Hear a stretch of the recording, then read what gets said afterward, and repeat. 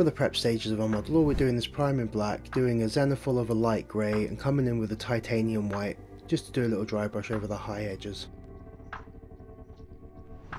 Coming in with 2 to 4 really thin layers of faded green by Acryl. We're just spraying the model mainly from top down, but just be sure to cover the whole model. Next up, doing a reverse zenithal, we're using scale 75 sunset purple, airbrushing from underneath to create shadows. You will get a little bit of overspray on this, but it doesn't matter, we're going to clean that up later.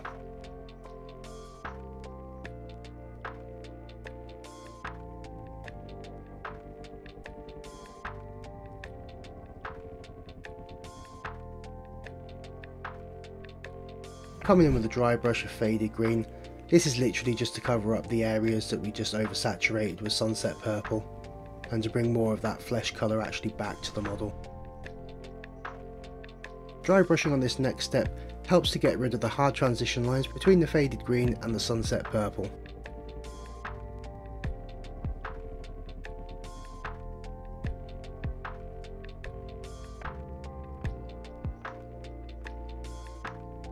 The next step was actually one that I really wanted to try with this model, and I've come in with a kind of a dark crimson, almost blood red watercolour. Using the watercolour at first just to cover all of the areas that I want to have saturated, and you can see as I'm going around the model, once I have all the areas covered, the main thing I'm actually doing with a slightly damp brush is fading the watercolours away from the saturation of paint. And then what I'm doing is coming back in with a clean brush, pulling the pigment back to the recesses. The main reason to do this is to actually create a glaze-like effect. Every now and then I'm just cleaning the brush and wiping a pretty much clean brush with the slightest amount of the pigment in it over the areas just above where the main saturation of pigment actually is. This is a really nice technique, it's really fun, it's absolutely really easy and it's forgiving. If you don't like it, you can just get a big brush, you can wash it off. If you make a mistake, again, you can reapply it. The only time it's going to stay there is when you actually lock it in with a varnish. Feel free when using watercolours just to have fun and to really kind of experiment and see what colours you can get. Experiment with glazing with watercolours because again, if you don't like it, you can just come in with a clean brush and you can wash it off. It's a really freeing way of having fun whilst you paint.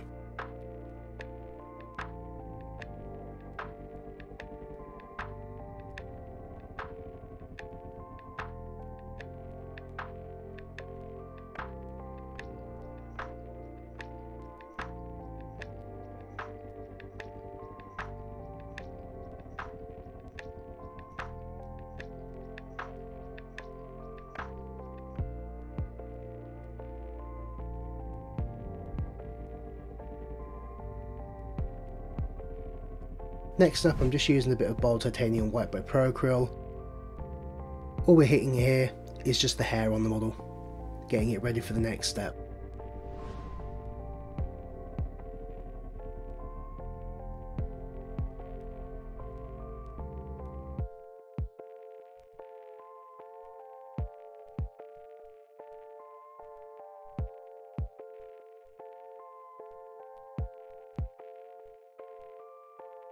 Now in the next step, we're going to use Citadel's Dragonhof Nightshade. We're just putting, it's about 2, maybe 3 coats on all of the areas that have hair.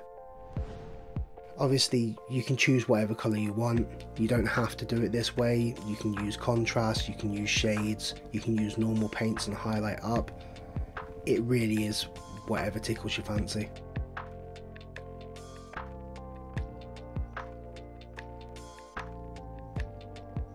And now we're just going over all the areas with bone, so claws, teeth, with scale 75's Iroko.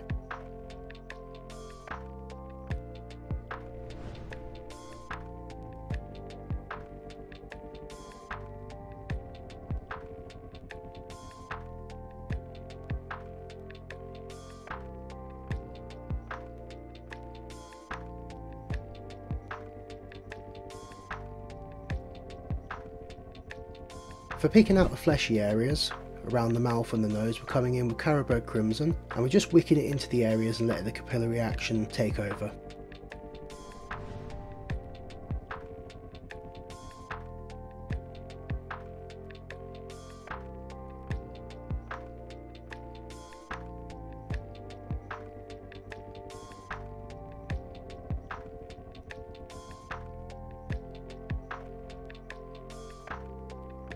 And once again, we're coming in with Bold Titanium White by Procryl, and as you can see, we're just hitting all the areas that have previously had Iroko on them. Be careful not to cover all of the Iroko up, we want to create a gradient here. My Bold Titanium White I'm thinning down around a 50-50 ratio with paint retarder. I keep it on a wet palette. I prefer to use a paint retarder to actually thin my paint because it means I can come back in with a wet brush and I can feather it out, and generally it just helps with transitions. It gives you a little bit more working time.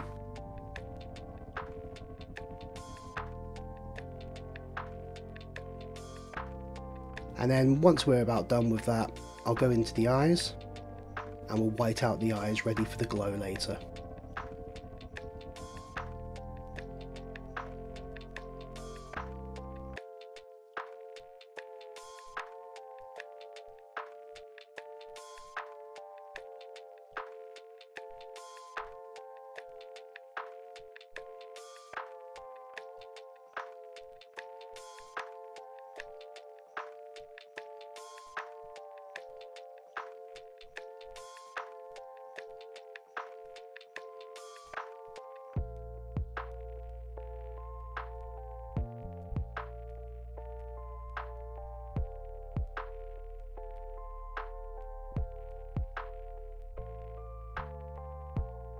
I decided for my Crypt Guard and for my army in general that I just wanted to add a little bit of extra colour in there, something that wasn't necessarily in line with the original colour scheme. So I went with Mars Orange by scale 75. It's a really nice colour, and I know that when it comes to the next stage of putting Agrax Earthshade over all the bone, I can go over the Mars Orange cloth and it'll look great.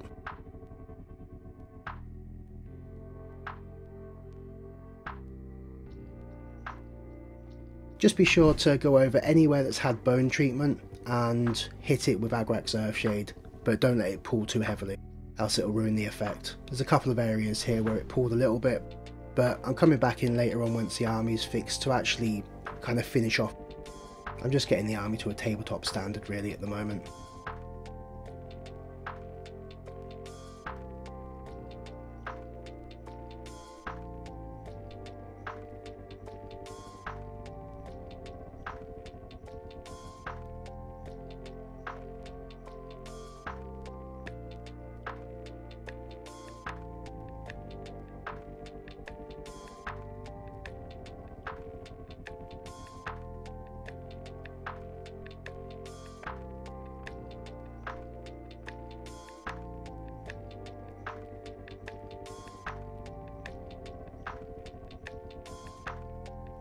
I've just painted the spikes with Vallejo's Metal Colour Steel. It's a really nice paint, it goes on smooth.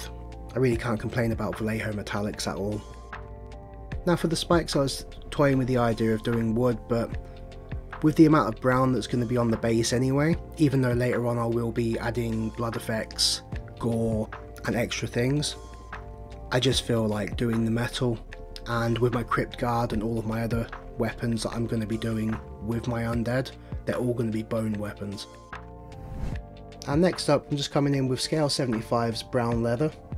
It's a nice kind of medium brown, it's not too light, it's not too dark. When you're putting a bit of a wash on there, it really gives you a bit of variance in the colour and the tone, it's nice.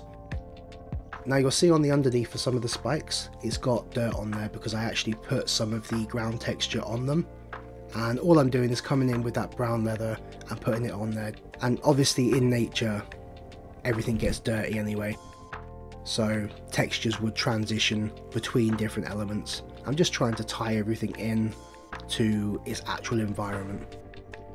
Now here's where the fun begins.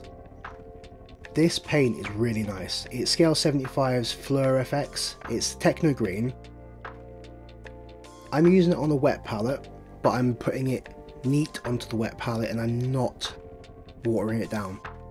Then I'm applying, I think it's 3, maybe 4 thin coats into the eye. I'm just cleaning around the edges with a clean wet brush. It thins and feathers out really nicely, and you can see I'm just adding a little bit extra around the mouth and around the nose at the moment, which is going to help towards the glow later on. Then once I actually have the green in the eyes at the saturation I want, I then add a little bit of water onto the green on the wet palette, and then you can glaze it around the face very easily, because these paints don't like to be watered down, which means you can make glazes with them actually quite nicely. To finish this model off quickly, we're just coming in with an application of Agrax Earthshade all over the brown leather of the base. As I've said before, later on, once the army's done, I will be finishing the bases all at once. Thank you for watching. I hope you enjoyed this, and let's check out the end result.